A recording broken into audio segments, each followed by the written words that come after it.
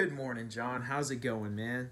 Thanks for showing up early today. Is actually a perfect day for you to show up early. You show up early to all your appointments. That's how we could tell you're really dedicated to your treatment. Like that's a huge thing. And in your line of work, I know that punctuality is a huge thing, and I know that you're big on it, man.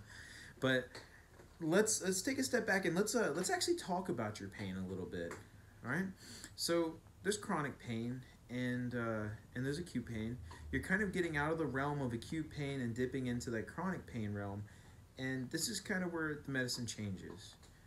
I'm gonna start off by saying there are pain is a two-way street. Our nerves are two-way streets in the sense that a signal can be sent up the nerve and down the nerve, and the brain can choose whether to turn that signal up and hyper focus on it or turn it down and ignore it. Yeah. So what happens sometimes in chronic pain cases is that the brain over time steadily turns that knob up. Yeah? It'll turn that knob up until the pain is all consuming. And I know that some days your pain does really get the better of you. But I'm here to tell you that you have the power to look at your pain differently. You really do. And I don't want you to kind of see yourself as someone who feels crippled or feels I don't want you to feel like you're a bird that's had their wings clipped by your pain, because your life is still going on and you're still living that life. And the best way for us to be able to approach your chronic pain is for us to be able to talk about it, get you to see it differently.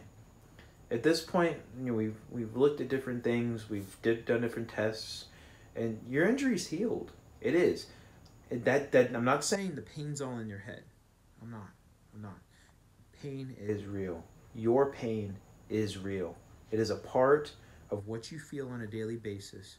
But what we're going to do here is we're going to get you to look at that pain a little bit differently. Yeah? So just like I said, that the brain can turn the knob up, but it can also turn that knob down. So over the next few weeks, we're going to continue to work on you, and it sounds like we're brainwashing you, but I guarantee we're not.